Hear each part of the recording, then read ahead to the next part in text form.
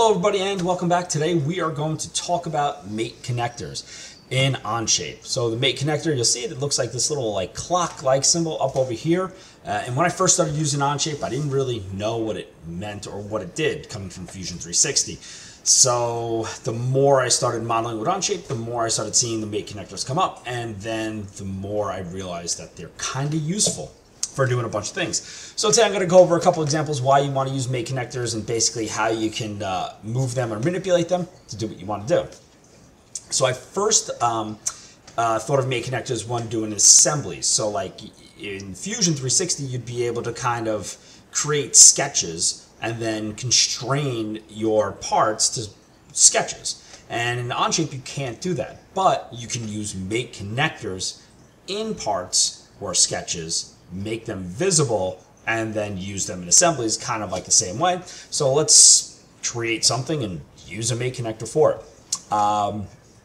One example I had was kind of like taking a student of mine was doing like some tic-tac-toe board where he had a round spinner for the X's and O's that would sit into this like squared out notch on this plastic piece. And if I have a picture, I'll post it up. If not, no big deal. I'm going to show you kind of what it was. So let's create a sketch here. And I'm just going to make some sort of rectangular block, some flat surface. This. Dimensions are not even important. And let's create a sketch here. This is where that round portion is going to be.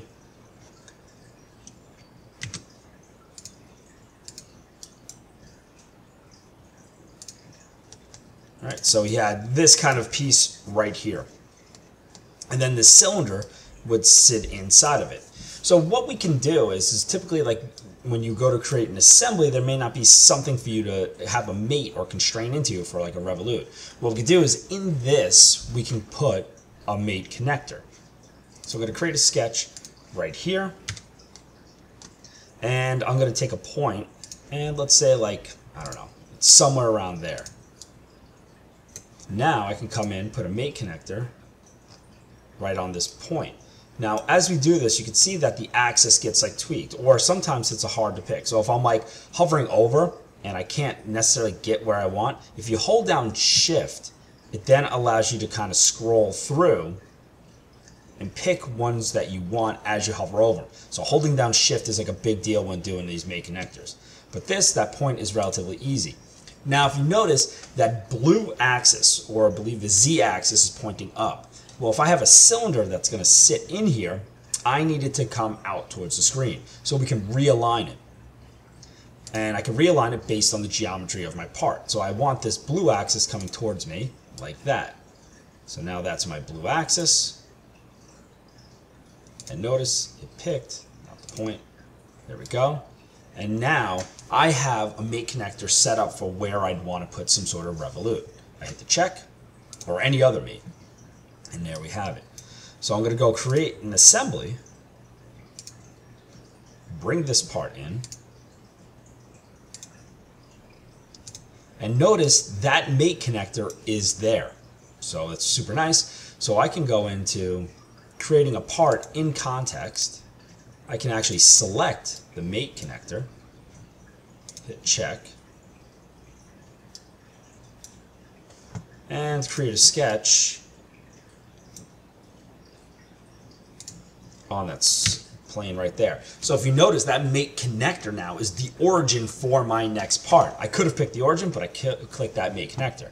Let's put some sort of axle in there. And you know what? Let's project geometry of this bottom edge so I can make something tangent. So there's that like piece that's going to be rolling on that little surface. Hit the check mark. Let's extrude this. I don't know, let's just go all the way this way. Let's just say it sits that way. Insert and go into assembly. And now I have it. So that piece is rotating, is going to be able to rotate on there. And let's see, let's do that. So it moves, but it's created or bound to that. Let's go like this. Let's go back to that part studio.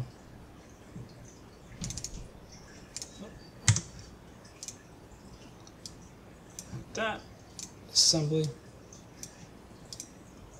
We're going to edit in context just to show something that it's rotating. Let's create a sketch on the back end of this. And I just want to do something that shows that it can rotate on that.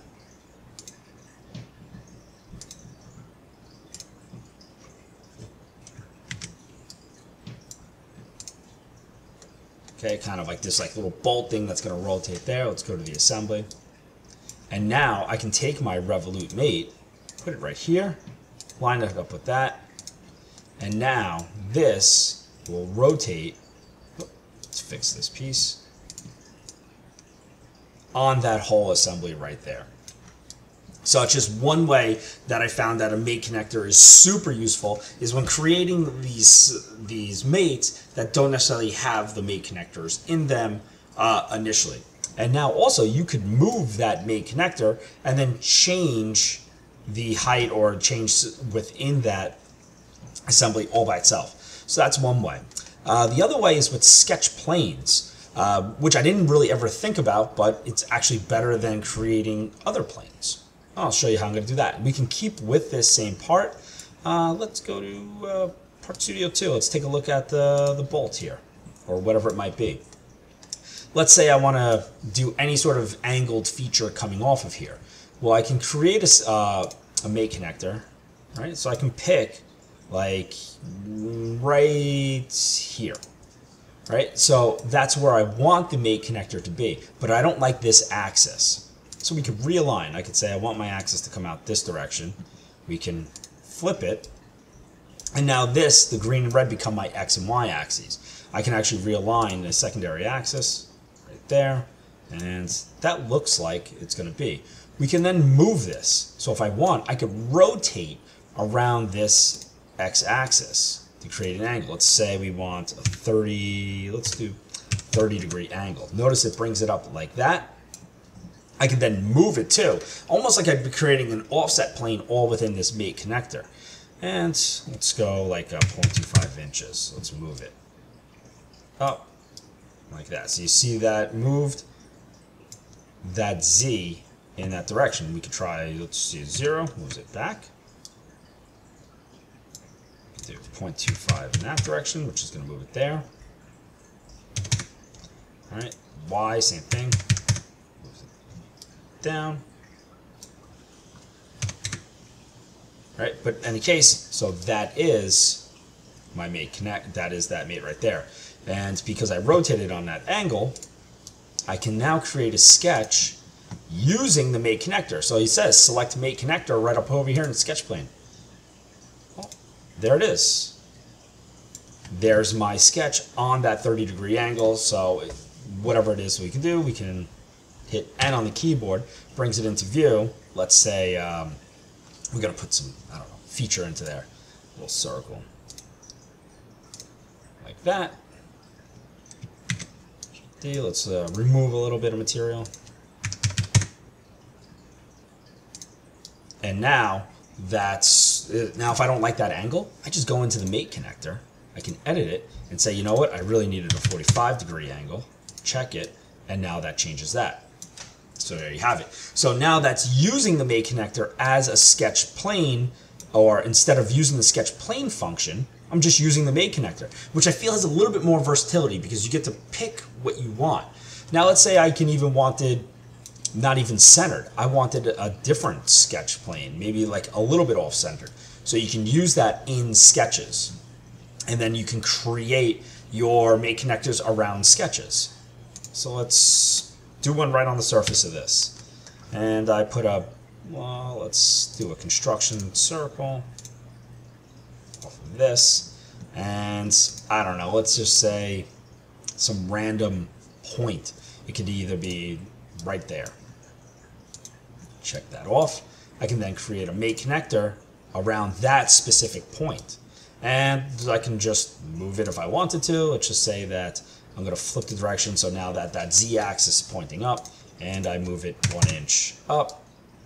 That's my new plane right there. And then I can even rotate it and do anything else around that as well.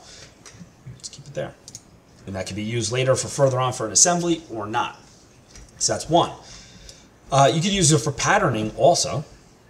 If I want, let's see, I might be able to use this one right here. So if I'm going to do a circular pattern of this part, and let's say the axis, I'm going to pick. So now the problem with using the axis here is that this part is going to rotate around that blue. We want for the axis for a pattern rotation is always around that z-axis or the blue. So if I change it, the axis on it, then I can change the rotation, I can change the pattern feature of it. So for example, if I pick the mate connector here, see it rotates it that way around the blue. But if I don't want that, we could do it differently. We can put a pattern somewhere else. We could take this mate connector, let's see, and I could do something similar. Take a mate connector, let's go right here. Same thing. So now I have a mate connector there. We can move this or realign the axes. Let's do that. Realign primary axis now. Did not change. Yes, it did. The blue changed right there. Like that. And then I can move that off in the X direction there. Like that. So now when I go to pattern this part, I'm just using circular patterns here. I can pick this, and there it goes like that.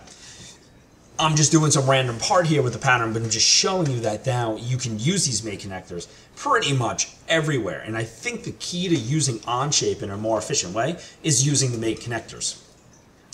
There's other things you could do in assemblies as well with the mate connectors. It's really no different, but if you have the sketches here, so if I open up, let's just bring this right into an assembly, right? Notice all these mate connectors are here. Every ones that I use. So when I go to insert more parts, right? So I can insert this part itself, or I hit the drop down, or I hit any of these parts. Notice that the mate connectors always follow them. So it's nice. It's the what I was looking for from Fusion 360 to be able to use sketches. I now just use mate connectors. So it's a pretty nice thing. I hope you enjoyed this video on mate connectors. There's a bunch of other things you can do with them. These are probably the two most important ways with creating sketches and also patterning parts, sketch planes and patterning parts that I feel that mate connectors are best. And obviously within using them within assemblies, it just makes life a lot easier, especially when you're trying to join geometry or parts together in ways that maybe doesn't seem intuitive for Onshape. So I hope you enjoyed this little briefing on mate connectors. If not, I don't know. I don't know what to tell you, but please be sure to like and subscribe so I can keep making these videos. Next, I'll probably do one on just sketch planes themselves, though maybe it's obsolete with the mate connector. Who knows? We'll see how we use them there. All right, everyone. Have a great day. Bye.